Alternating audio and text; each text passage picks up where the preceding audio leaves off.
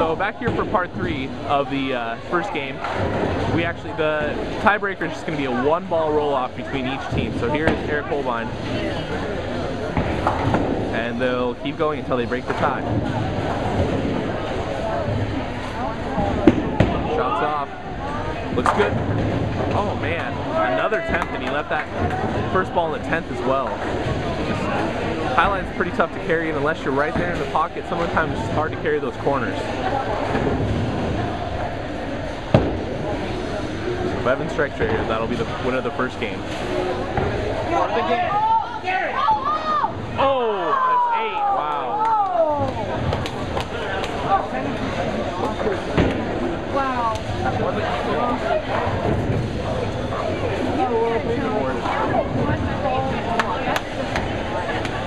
So the first game will go to Robbie Davidson's team.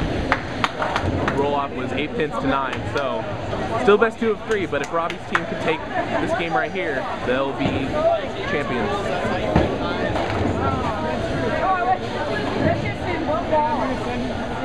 Okay, guys.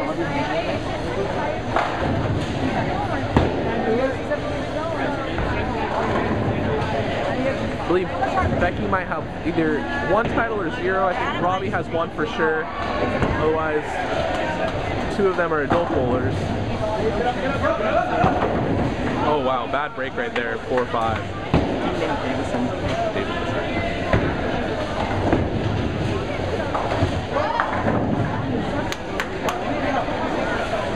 I think the problem that a lot of bowlers are having right here is they're afraid to move in any deeper, because any sort of movement out to the right, the ball's just not going to come back. But if you get too deep, the ball it's going to check up right away. So a lot of bowlers, I think, are stuck in one little area. Oh yeah, Becky picks up the 4-5. She normally bowls in the handicap division, but a great spare right there for her.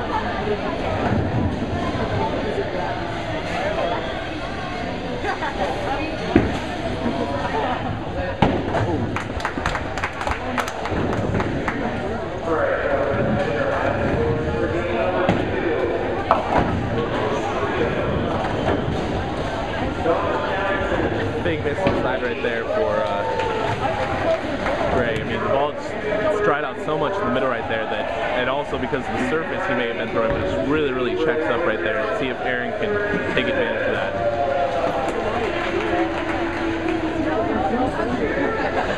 That was on my name. Oh, they got their phone.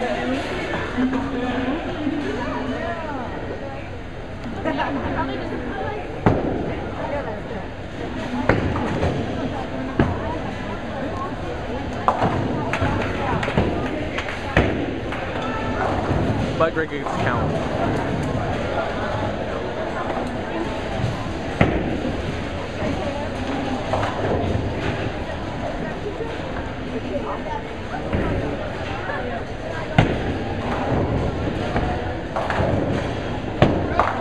Wow. Go! Yeah!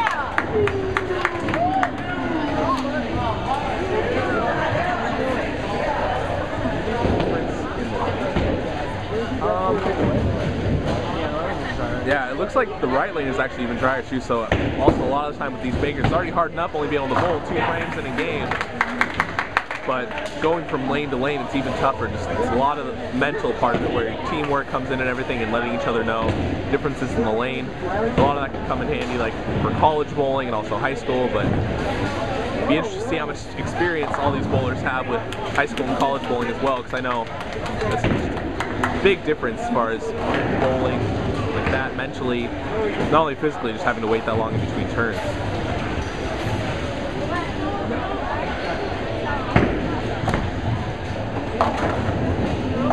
Oh wow, gets a break there. See if Tyler can spare this for the 16-pin lead. And he covers it nicely.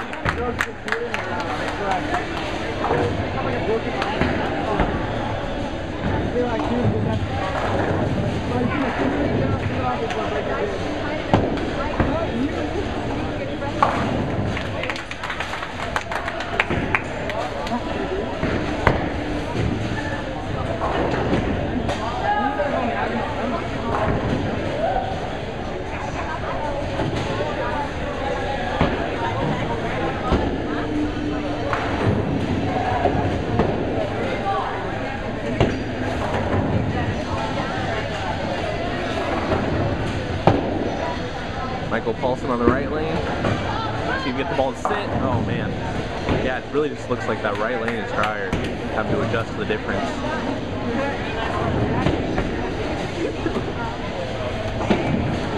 See if you can cover it up.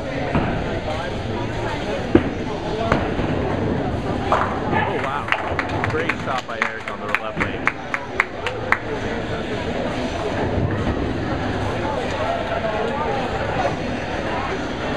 Also, JBT is going to a new location in a couple months here, I believe in March, going up to Park Bowl up in Bellingham.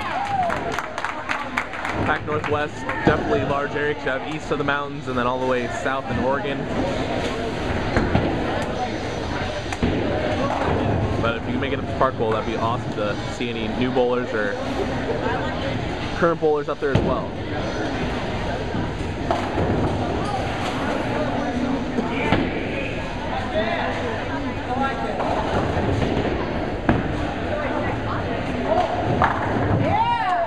Nice shot by Evan right there. Through 4 frames. Do the Shabaka has a 14-pin lead. Both working off strikes. See if Becky can double up. It's a good shot off her hand. Ooh.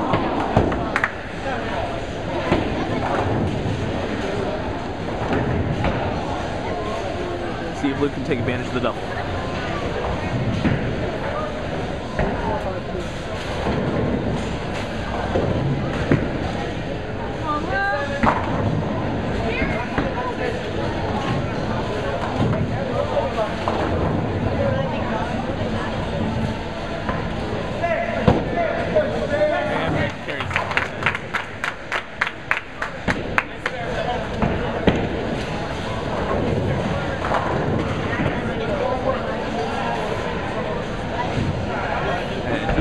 Who had Evan Olson and Tyler Stickler and Luke Jordan, Aaron Yoon, and Michael Paulson. They actually qualified second with minus 91, so barely above 190 average. Not only is the pattern kind of difficult today, but the carry here as well is sometimes sort of tricky. And Team Davidson qualified 9th with minus 216, took the top 12 teams, but the top 4 getting buys. Good turnout today though as well, 22 teams, equaling 110 bowlers.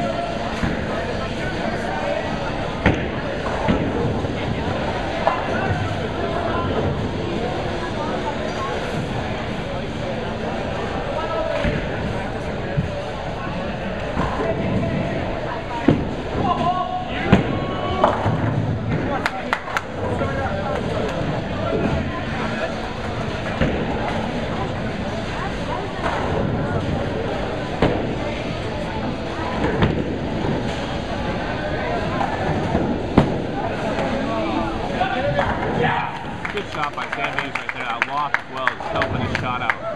The heads, I'm sure, are fried just how far left that they've all moved. Well, lofts are literally coming in handy.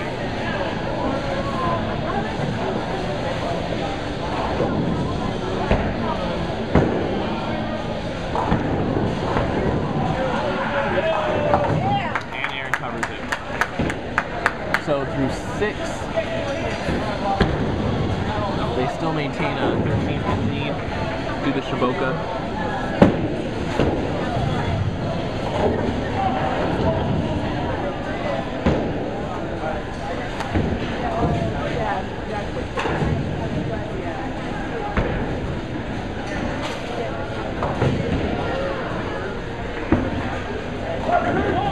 Wow, Robbie really got that ball in the hole. Big shot right there for them as they get the double going into the 10th frame. Tyler Stickler up in the 8th.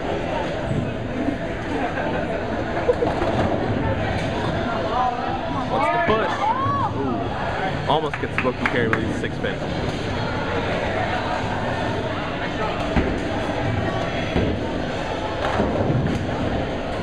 So both teams punch out here. Do the Shabaka will shoot 15 and Team Davidson can shoot 13. So just another close game. The scoring in the semis were also close. Almost all the matches except I believe 2 went all 3 games. Oh, wow. Stickler barely covers spare, but he does. Little red face as he comes off the approach.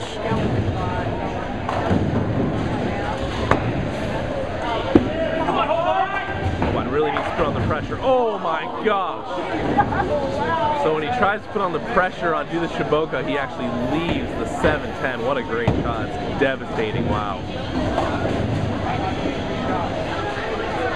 So as long as do the Shabaka can keep clean, it's pretty much going to be a tie ball game 1-1.